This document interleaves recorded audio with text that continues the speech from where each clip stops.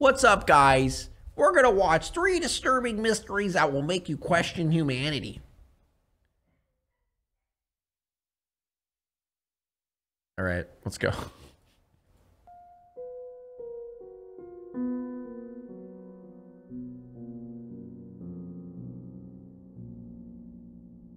Shadow's a streamer now, pretty much. Today's video is sponsored by Established Titles, the company that allows you to purchase as little as 1 square foot of Scottish land. So, dude, I was gonna get sponsored by this company. I don't know if I liked it. I actually was like, kind of like, no, I don't want to do this. It's like a company where you can buy 1 square foot of Scottish land and become a lord. I thought it was kind of dumb. Is that me? Am I just like an ass? Anyone else think that's kind of lame? Are you on YouTube for good now? Yes. So you can officially be pronounced as Lord or Lady. Established Titles commits to planting a tree with every purchase and preserving the pristine woodlands of That's Scotland. the coolest thing by I've ever supporting heard global of. charities like One Tree Planted and Trees for the Future. So Is it going to come off? Your lordship or ladyship. Is your feather going to come off finally? No. Fight deforestation and supported the beauty and biodiversity of our planet. Their site has a wide selection of title packages to choose from. Description. I don't know, maybe I'm an asshole. I want 1 square foot of Scottish land. Well, to be fair, it's for charity. They didn't tell me that. They didn't tell me that. That's not my fault. They never mentioned that it was for charity. I wonder if that's a new thing.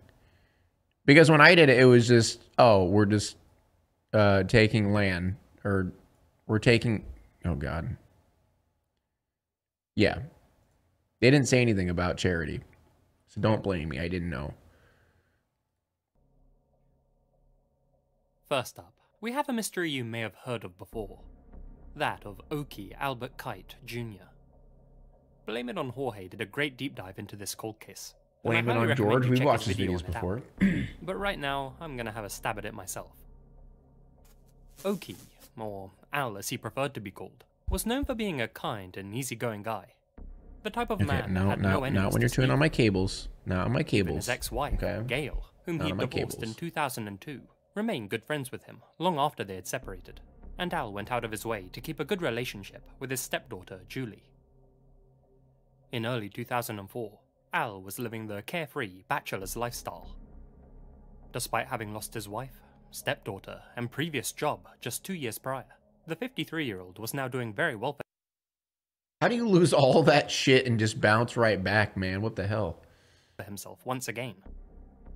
He'd purchased a 2-story townhouse in Aurora, Colorado, and had landed a new job at the consulting firm Carter Douglas. During a work function, he also happened to meet a charming woman named Linda Angelopoulos. The pair quickly hit it off and began a casual romance, one which quickly blossomed into something more serious. Now with a new partner, a new job, and newfound happiness, there was just one thing Al still needed: a new tenant. As mentioned, Al's townhouse in Aurora was 2 stories. He lived on the top floor and rented out the lower one to bring in a little extra cash each month. In May 2004, his previous tenant had moved out, so Al was on the hunt for a new housemate to fill his empty room. He put up ads in the University of Colorado's library, and on May 19th, someone responded. A guy who went by the name Robert Cooper. Okay, so he killed him. So this guy must have murdered him or something like that. I mean, we already have his profile drawn. Whoever this Robert Cooper was, so he killed someone. Desperate for a place to stay and wanted to move in as quickly as possible. He told Al over the phone that he could have the security deposit and first month's rent for him that same day in order to secure the lease. Mr. Cooper also mentioned that he worked at Wells Fargo, said that he had just been transferred from the East Coast, hence why he needed a place to stay. Robert Cooper ticked all the boxes and sounded like a decent enough guy, so Al agreed to rent him the room. Perhaps, he thought, this could be the start of a new friendship. At some point, within the next 3 days, Al's girlfriend, Linda, came to the townhouse to pay him a visit. She just so happened to arrive while Al was showing Robert Cooper around the downstairs apartment. Al asked Linda if she'd like to meet the new tenant. She said of course she would, but she had to use the bathroom first. In the short space of time that Linda was inside the bathroom, Cooper told Al that he had forgotten about an important appointment he had and hastily made for the exit. As Linda stepped out of the bathroom, she only caught the briefest glimpse of Cooper's back as he left.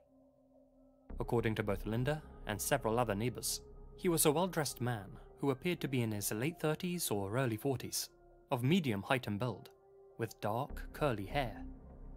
Imposter? Most notably, Linda said that he walked with a limp and carried a cane.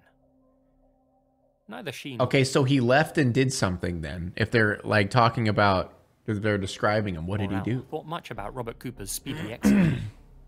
Maybe he really did have a prior engagement, or maybe he had some social anxiety problems and didn't want to meet Linda for some reason.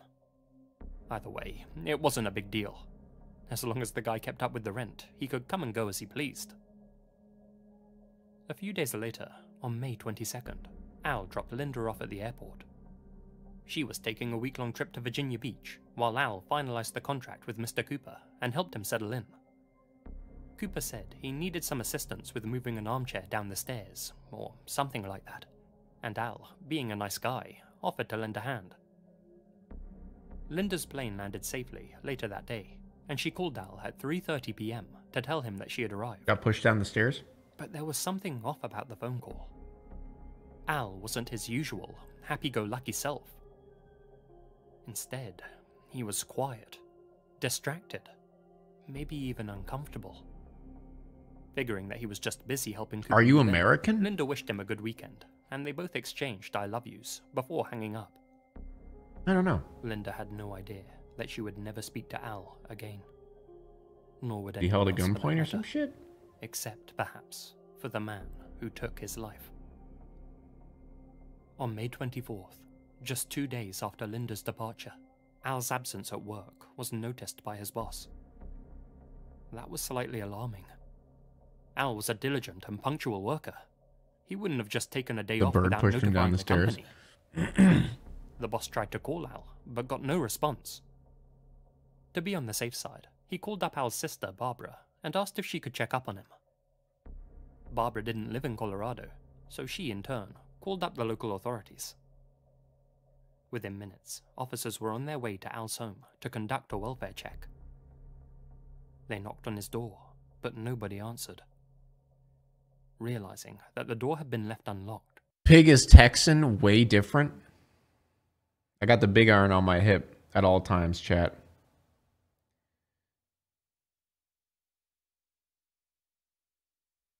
The officers slowly entered and took a look around, hoping to find some trace of Al inside. Well, they found more than just a trace. At the bottom of the stairs to the basement, they found Al, hogtied and lying face down in a puddle of his own blood. He had been struck in the back of the head with a blunt object while walking down the stairs. But it wasn't the strike that killed him. While incapacitated at the bottom of the stairs, his attacker tied up his arms and legs behind his back, and then proceeded to torture him for hours.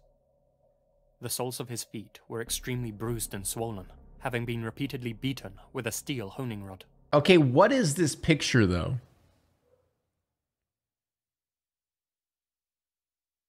What is happening here in this picture? Like, regardless of the story, where did you find this picture? What website did you find this picture?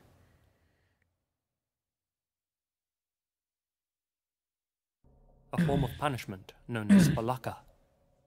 Sharp blades from his own kitchen had been inserted into his ears, down through his shoulders, and even into the spaces right above his eyes. Oh! Oh!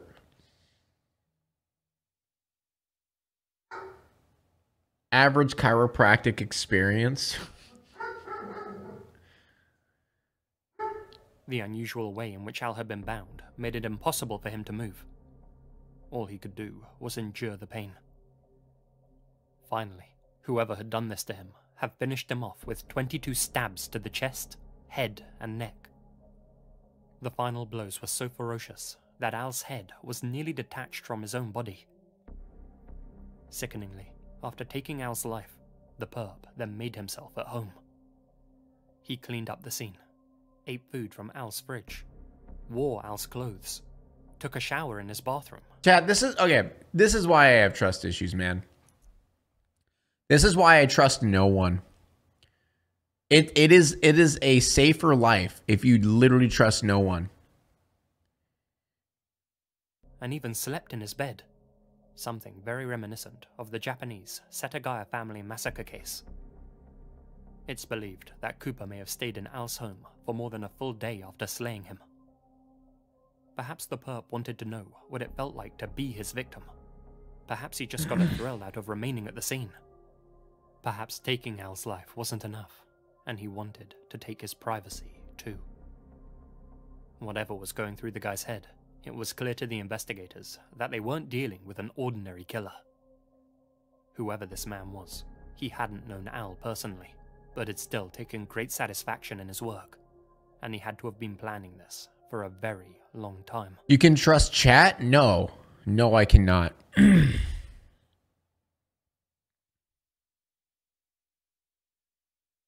But then you have no one to help you either. And who the hell do I need help from? I need help from no one. I got my wife and my son. That's it. No one else. I don't need help from anybody. I mean, if you guys really want to trust anyone, go ahead, be my guest. If you guys genuinely want to trust people, go ahead, you know? Just don't be weak. Yeah, tell that to the guy who got knocked out and then hogtied and then tortured to death. Just don't be weak, man.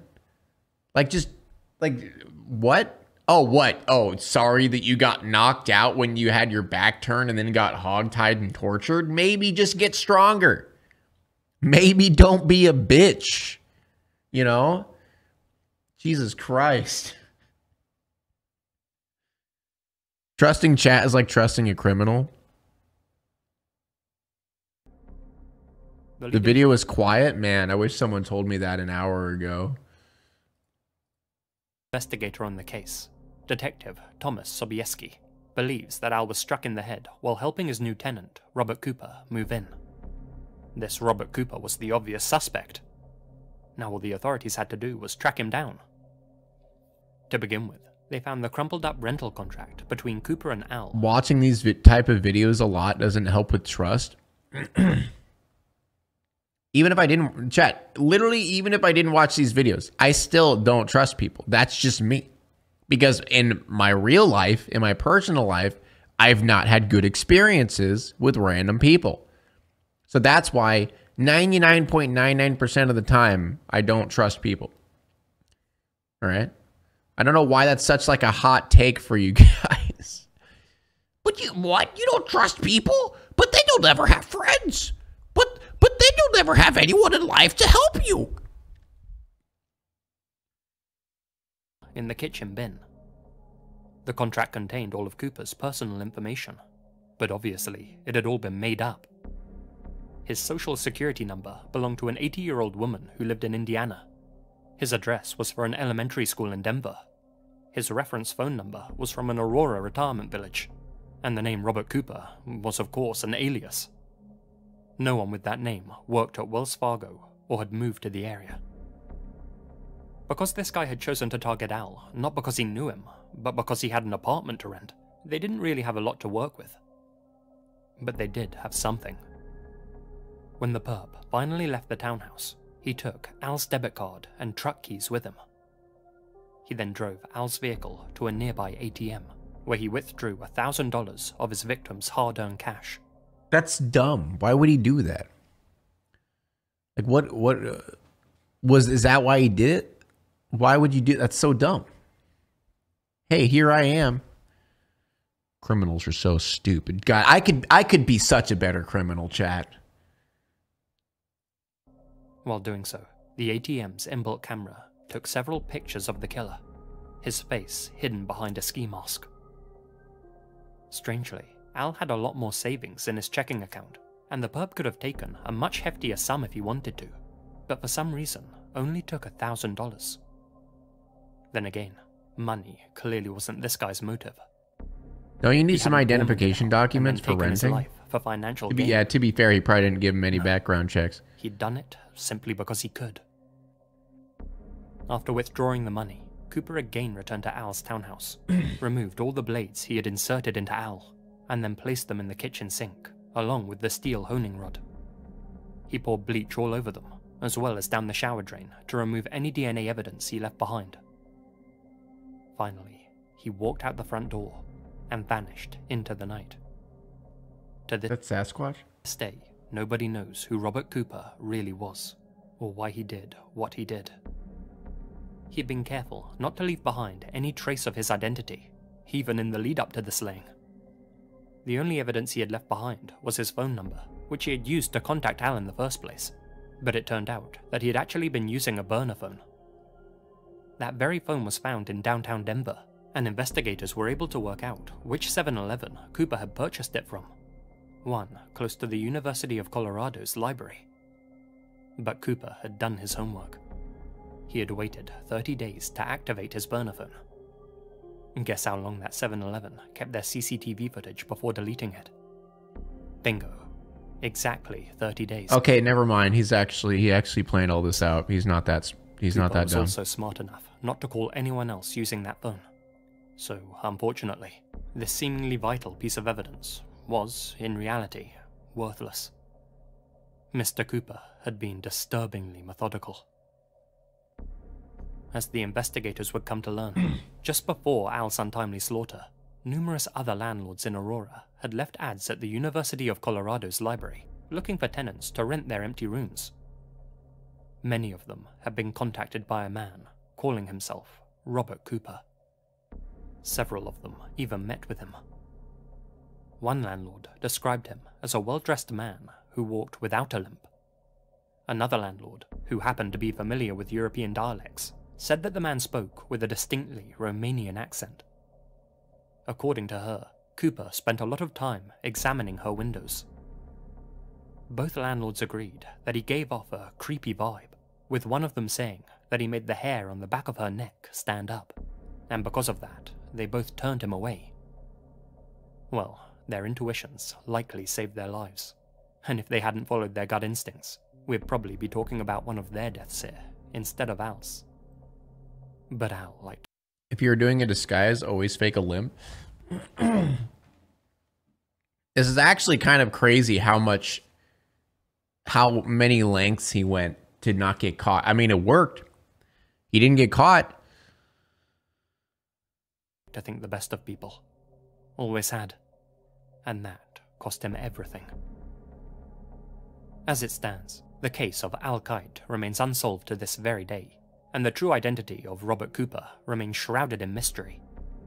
But the audacity of his actions, the amount of effort he put into finding his victim, the time he invested in planning this whole thing, the efficiency with which he pulled it off, the confidence he displayed by remaining at the scene, and the joy he clearly got from his work.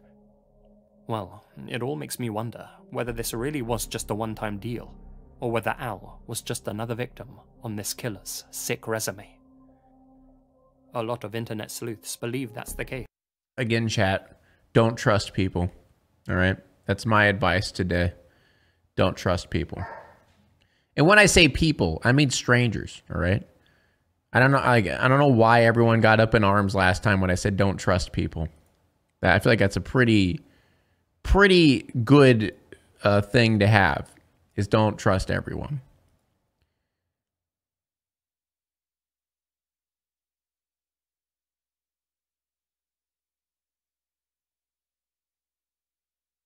He might have an above average IQ.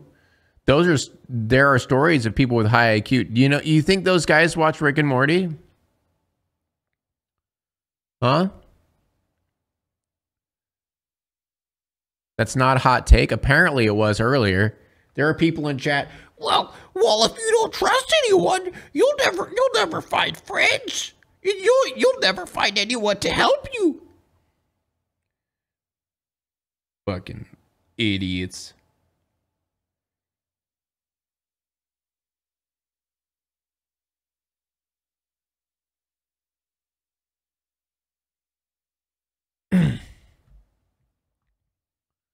Bet they could turn themselves into pickles? Probably. And have tried to link Robert Cooper to other killers who were caught trying to use their victims' bank cards. Guys like Roy Charles Waller, who also like to disguise his identity. Others have suggested the infamous Israel Keys. His MO was very similar to that of the perp in this case, and the ATM photos certainly bear a striking resemblance to him. Still, to date, no definitive connections have been drawn. But there is one piece of good news. A small amount of DNA belonging to an unknown male was uncovered on the basement stairs at Al's house. This was run through the authorities' database, and though no matches have ever turned up, the DNA did reveal that this unknown male was of Southeast European descent, and using advances in forensic technology, composite artists were recently able to create this image of his face. Okay, the first image was like an old man. Like back here looked like an old man. Does it not? This looks like a dude in his 50s. This looks like a dude in his 20s. This 3D figure is Robert Cooper. Back then, and now. With developments like this still being made more than a decade after the incident, perhaps so any one day, basic this incredibly Chad sinister figure will be brought to justice, and this rabbit hole finally filled in. With a little luck, the FBI might be able to map his family tree and find him that way in the near future.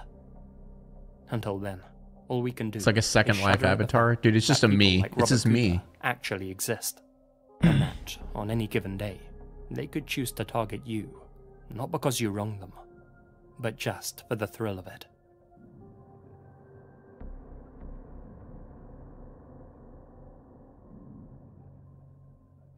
God Geeb.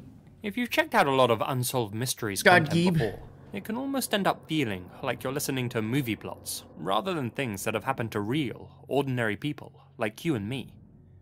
But, as this next case proves, any one of us could unwillingly become the star of our own murder mystery. The year was 2005. The subject of this story? Todd Geib, your average 22-year-old, living in the small community of Casnovia, Michigan. With a good job at Hager Distribution, an active social life, and a loving family, the future seemed bright for Todd. Pig is sus? But sadly, that future was about to be Did Pig just confess? Wait, what did I confess? Pig killed him? What is happening? What is happening in chat without me looking for 2 seconds? That's why I always carry a knife. I had an ex who would tell me I was being paranoid. Talking about X's and knives. I ever tell you guys when I worked at... I was working at this pizza restaurant. It was like a wood-fired pizza place. And the dude I was working with was telling me a story about how... he was telling me the story like it was like another just like a regular fight with his ex-wife. Like he's talking about his ex-wife. He's like... Yeah, you know, there was one time like we were fighting and stuff like that, and all of a sudden I felt like this white heat, like really hot in my back. And I turned around and yeah, she ended up stabbing me in the back with a really sharp knife. What? It's like, yeah, I passed out, had to get like 40 stitches and stuff. I'm fine though. What? I'm sorry? She just stabbed you in the back? Like the fuck? Yeah. I guess that's just normal for people. Getting stabbed, that's just like another, you know, a day in the life, you know?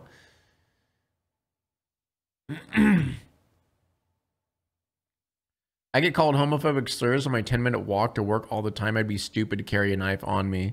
Yeah, you better freaking carry something with you. Holy shit, dude.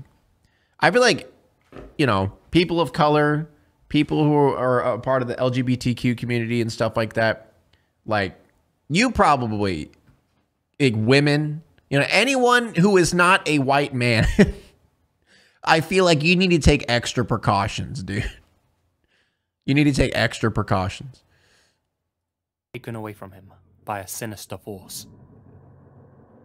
June 11th, 2005 was a Saturday, and for a young and outgoing guy like Todd, that meant a night out with his buddies. Average Floridian civilization. Now, Todd and his friends were a very close group. Not surprising, since Casnovia only had a population of 314 at the time. Damn. That's a village, it's not even a town. With his cousin at 7:30 p.m. and went to meet his friends at the Half Moon Bar and Grill. They ate dinner together, and at 9:30 set off to an orchard party just off a dirt road, basically in the middle of nowhere, but still very close to where Todd was staying with his cousin. Most of the youngsters living in and around the area went to this event, about 100 people in total. One person who wasn't attending was Todd's designated driver. She dropped Todd and the others off at the orchard and promised to pick them all up later. Straight away, the event seemed like it was going to be a rager. There was a keg and a bonfire. Dude, they got a fucking keg and a bonfire? Dude, this is small town parties to a T right here. That's like, dude, going out in the middle of nowhere, having a bonfire and a keg, dude, that is a goddamn Midwesterners party right there. And by all accounts, the atmosphere was electric. A little too electric. At approximately 12:45 a.m., a fight broke out between a few of the local guys and almost erupted into a full brawl. This prompted Todd, who was still in a sober state of mind, to leave the party very abruptly. It's unclear whether he was frightened about the brawl or whether he was just tired and wanted to get some rest.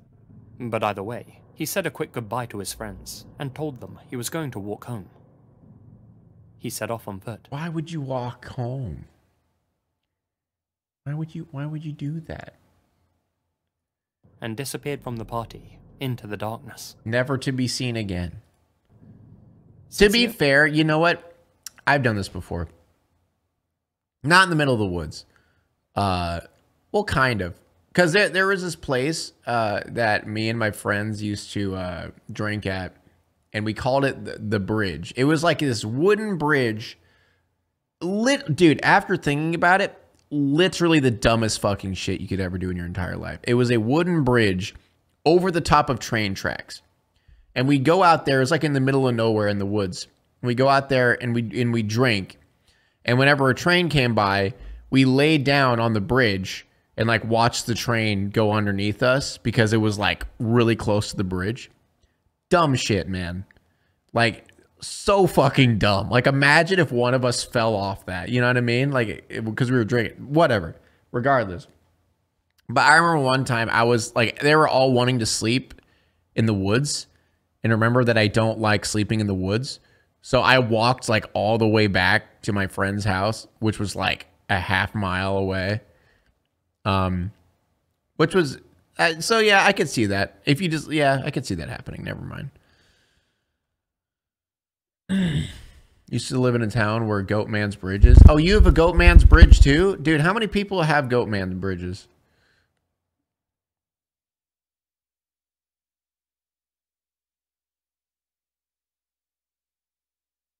Did he have a car or was he on foot? He was on foot. We didn't lock doors at night in my old town. Same. I do now. I don't think my parents really do much. When I was at my parents' house, they never really locked the doors. I do. Because, yeah, fuck that. He only lived about a mile away and hadn't drunk too much. His pals weren't too worried about him making the journey by himself. But almost as soon as he left the orchard, Todd made a series of odd phone calls that were concerning to say the least. At 12:47 a.m., just 2 minutes after leaving the orchard, Todd called up his close friend, the woman who had dropped him off. She answered, and Todd simply said, "I've had enough," before the line cut out. It's not known whether he meant he had had enough of the event and wanted to be picked up, or if he meant he had had enough generally. In another call, which he made at 12:51, he told that same friend, "I'm in a field," before the line cut out once again. His friend immediately called him back, but all she could hear on the other end of the line was either the rush of wind or heavy breathing. Phone records show that Todd kept trying to call his friend back for the next 5 minutes, but the calls wouldn't go through.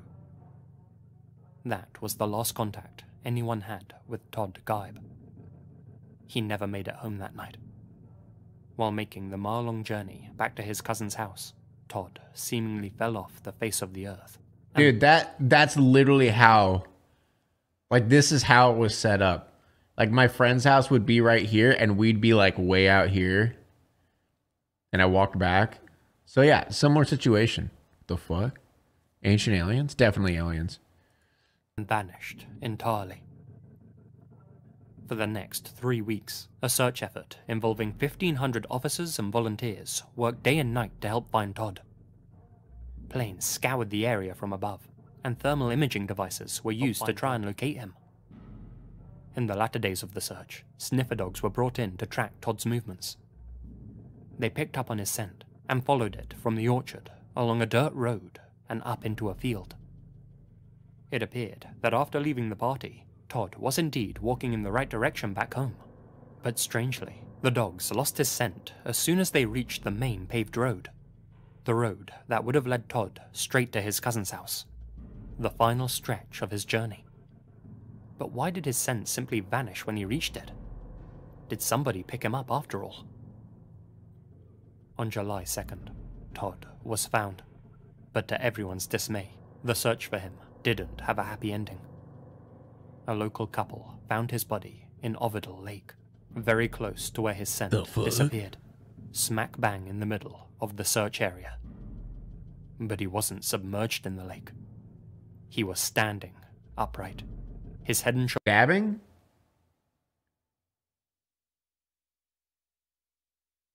He's dabbing? above the water's surface.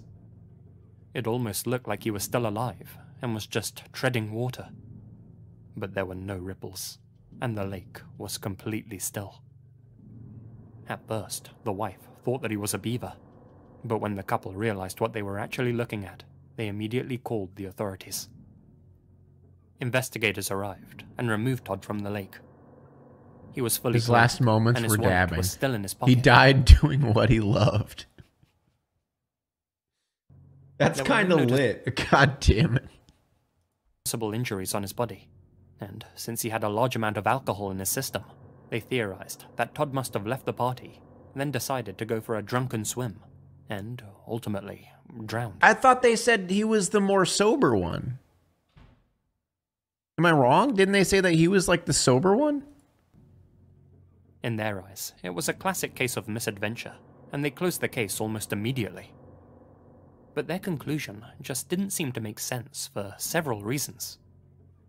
Firstly, how had Todd's body gone undetected in that lake for 3 weeks when he was so obviously standing in the middle of it? A group of 1,500 had thoroughly searched that area. It seems strange that nobody spotted him.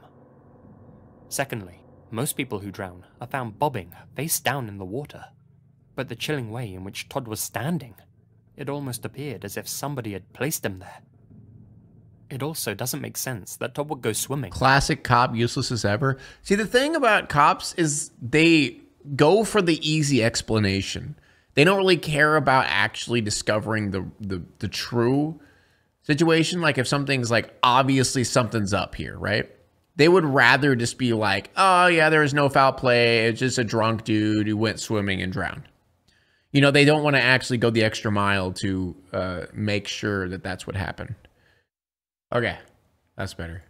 Fully clothed.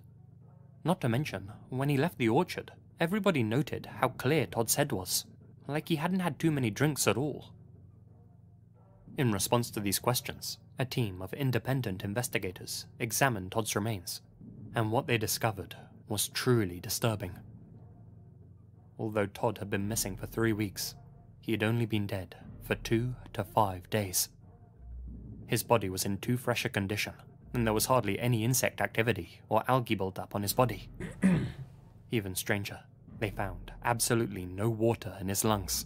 None whatsoever, which completely discredited the police's conclusion that he had drowned, and strongly indicated that he had been killed on land and then placed in the water. Oh, so you're saying it wasn't him drowning like you originally said? As a result of these findings, this independent team conducted a What?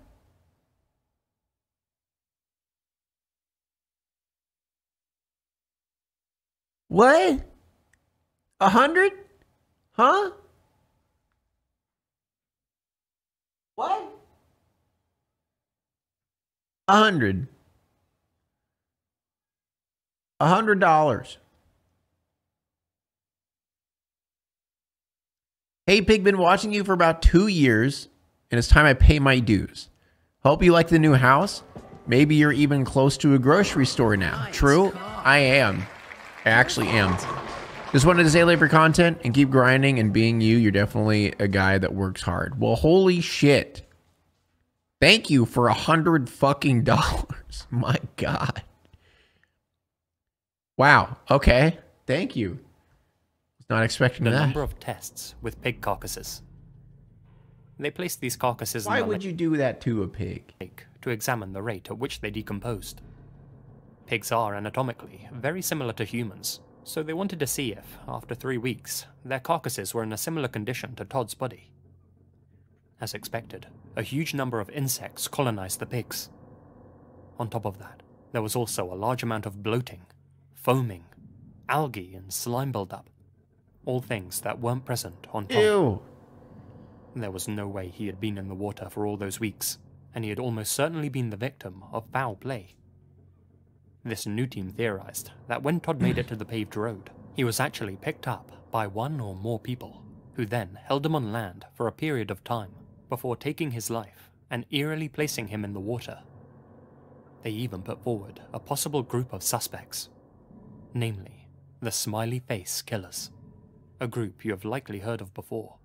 I have? Their existence remains unverified, but many people, including seasoned investigators, believe they're a shadowy group of organized killers who target young. Just a dude, thank you so much for becoming a member.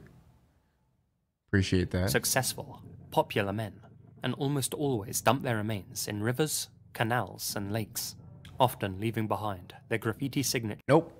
Shadow, nope, no. No. You're done. You're done. You're done. You're done. You want it? Oh my God. Focus. Look what he did to my hat. Look. He fucking destroyed the back of my hat. Well, I guess it gives it character, doesn't it, Shadow? It just gives it character. All right, I'm putting you back. Just gives it character, chat. Just gives it character. What the fuck? I completely forgot it that he was working. He was still chewing on that for so long. Oh my God. Oh well, it still works. Now don't put away the bird, yeah, because he's just gonna keep chewing on my hat. Close to the scene. A crudely sprayed smiley face. I can put on my headphones now. According to some witnesses, one such smiley face was found spray painted on a tree near Ovidal Lake, though I can't seem to find any official reports confirming that. The team speculated that the smileys forced Todd to consume a lethal dose of amitriptyline and desipramine, 2 prescription substances which were also found in his system, and which Todd himself hadn't been prescribed. Despite the independent team's findings, the authorities stuck with their ruling and said Todd had accidentally perished while... Of course they did. Of course they did, because that's the easy thing to do. The easy thing to do is not actually figure out what happened, but just say that he just accidentally died. That totally checks out. Even though there was no water in his lungs. Totally checks out. It's entirely possible that Todd's demise was a complete accident. But the official version of events ignores too much evidence to be taken seriously, and the quest for definitive answers persists. Accidentally, yep. Todd's mother has tried for years to get her son's case reopened, but even though all the evidence points towards foul play, the cops still refuse to take another look at it. Yeah, but why would they? Why would they take a look at it? That's too much work, guys. It's too much work. Cops doing their job? Come on. Remember, Todd lived in a very small community of only 314 people. If somebody did take his life, it doesn't seem like it would be hard to find the person responsible. That, combined with the authorities refusing to reopen their investigation, has led some people to believe there's a cover-up going on. Which happens all the time. If that's the case, then the only questions left to answer are who are the authorities protecting, and why?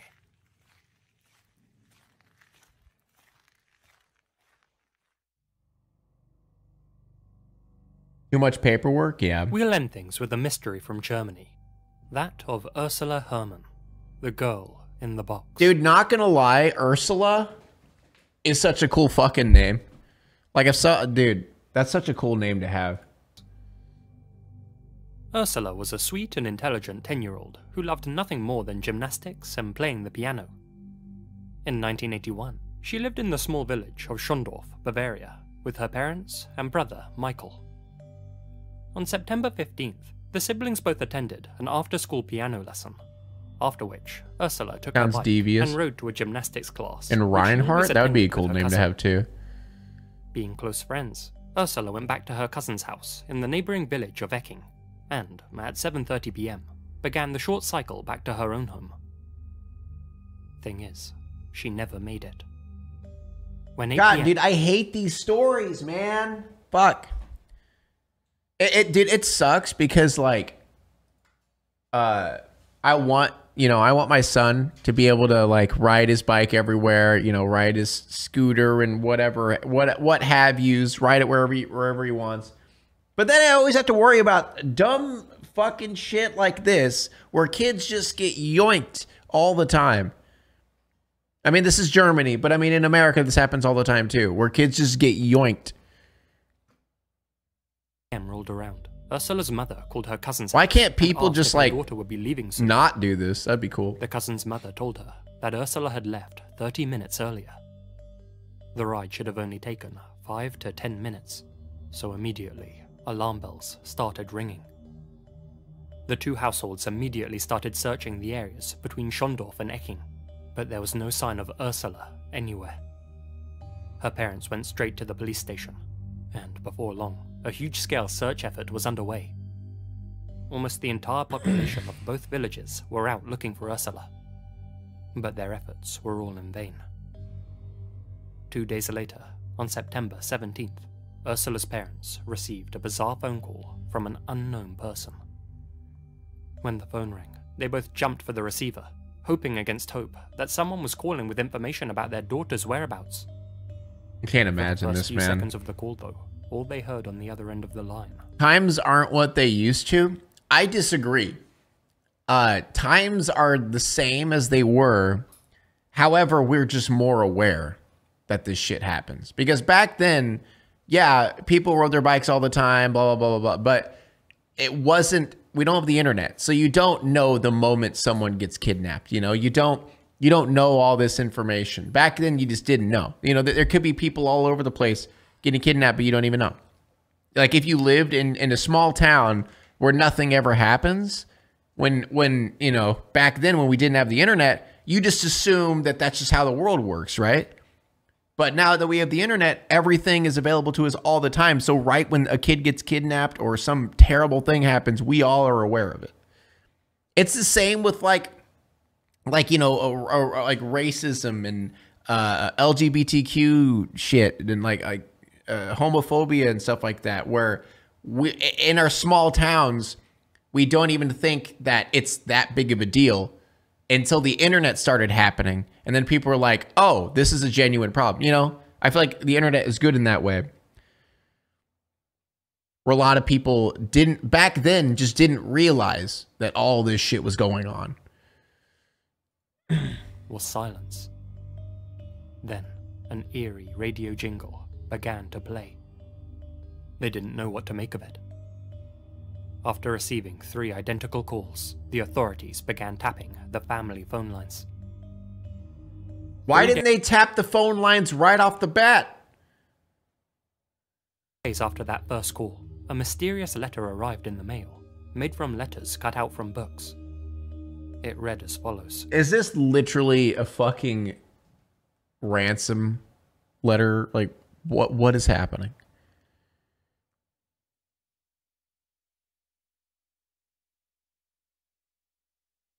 Flyers was the internet? Yeah. Like, basically your newspaper was the internet back then.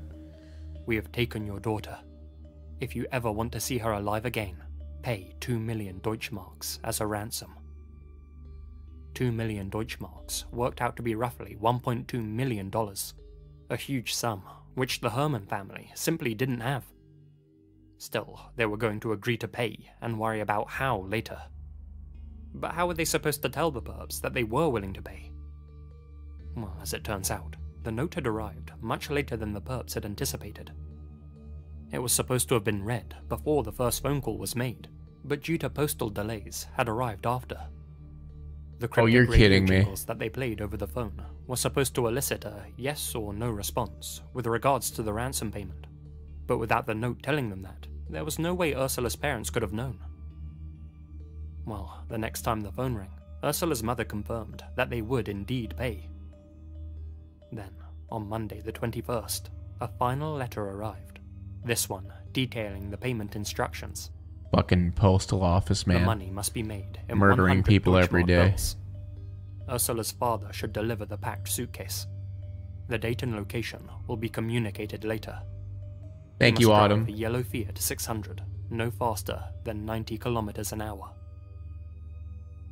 Over the course of the next few days, the Hermans reached out to everyone in their community for support, and as a result, were able to raise the 2 million Deutschmarks they needed to get their— Damn! That's some support. What the hell? Nice. They were actually able to raise that much money? That's insanity. They must have had like a rich friend. Let me fix my camera.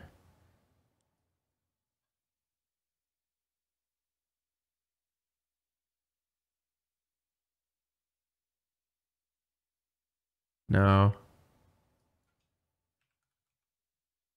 That better? Okay. My hat is just bugging out. Okay. Their daughter back. Now all they had to do was wait for the perps to tell them when and where to meet. But those instructions never came. After 2 weeks with no contact, search efforts for Ursula reignited. Hundreds of officers, tens of sniffer dogs, and many people from the villages combed the woods. This time, they used metal rods to search beneath the leaves and foliage. Finally, 19 long days after Ursula had first disappeared, a huge discovery was made. Using a metal rod, one of the officers found something hidden beneath the forest floor. What the fuck? A green box, shallowly buried in the earth. Inside was the What the fuck? lifeless body of Ursula Hermann. Everyone was devastated. Ursula's parents had agreed to pay the ransom, so why had the perps so callously taken her life? It's because the dude, is it literally because the post office? I'm gonna go insane. If it's because the post office, oh my god. Well, as it would turn out, they likely hadn't meant to. To begin with, Ursula's remains were examined. It was clear that she hadn't put up much of a fight, had likely been sedated when she was first taken, and hadn't tried to escape. As for the box she was entombed in, it had actually been designed to keep Ursula both alive and entertained. There was food and water inside it, along with books, a small bulb, a radio, a toilet bucket, and a ventilation pipe, which went up to the surface so she could— Nice They went car. $50, man. What the fuck? Okay, now I feel better about watching your content for free and your songs. Hopefully you get that Spotify situation cleared up. I'll put your songs on repeat to try to do my part, get your listen count back. That reminds me, I'll talk about the Spotify shit after this video. Thank you so much, Ghost. Holy shit, that is way too much money. I do not deserve that. Thank you. breathe.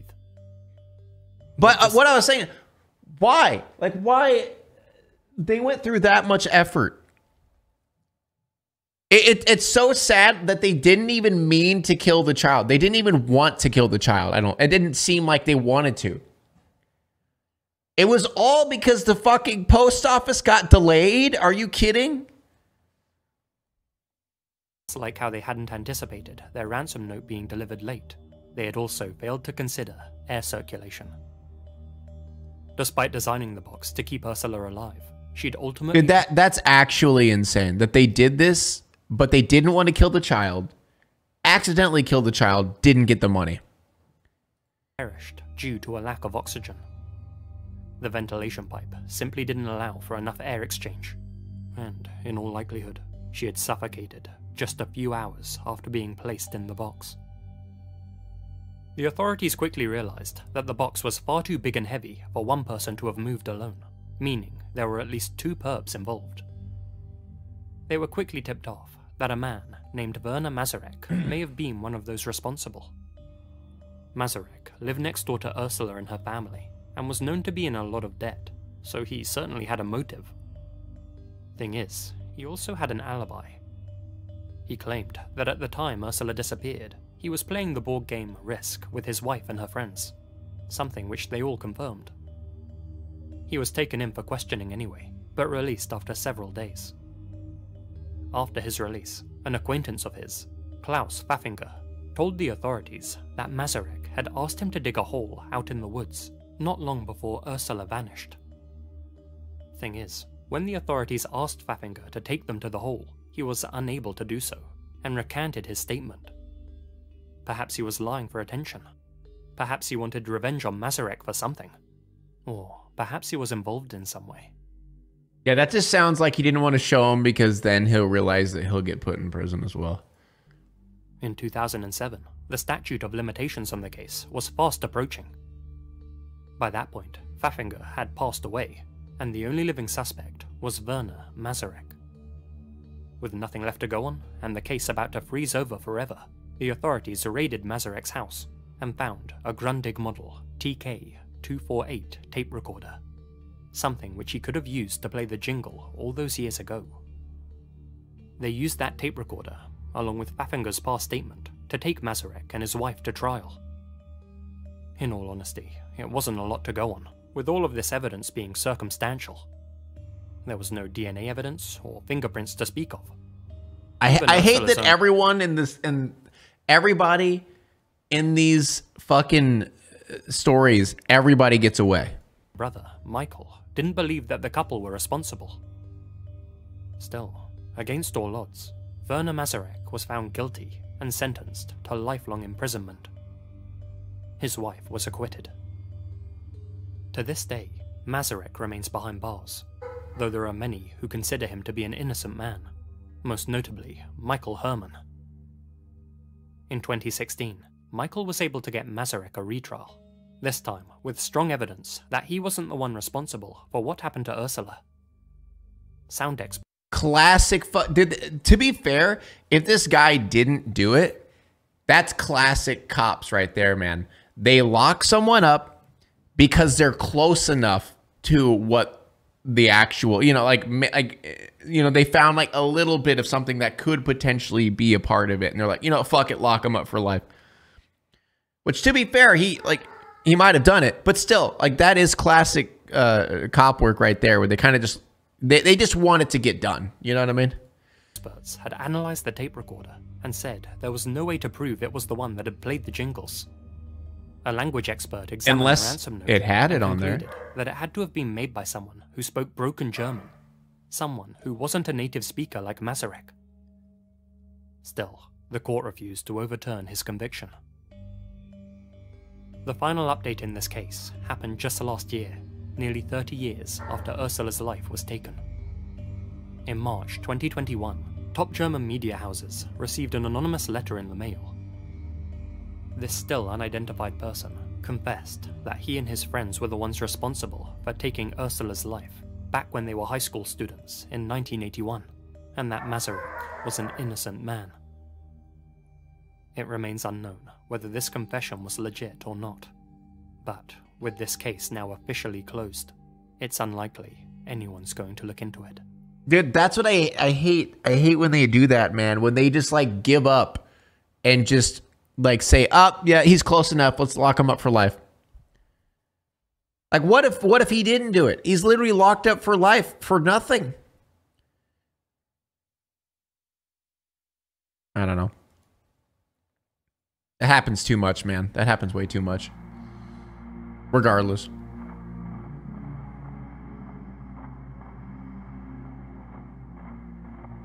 Good video. Good video, Lazy Masquerade. Now it's time to walk away. I hope you enjoyed your stay. Did you laugh or cry or maybe subscribed? I'll thank you either way. You know I will miss you. I hope you return. Tell your friend or your mother to get me more views, please.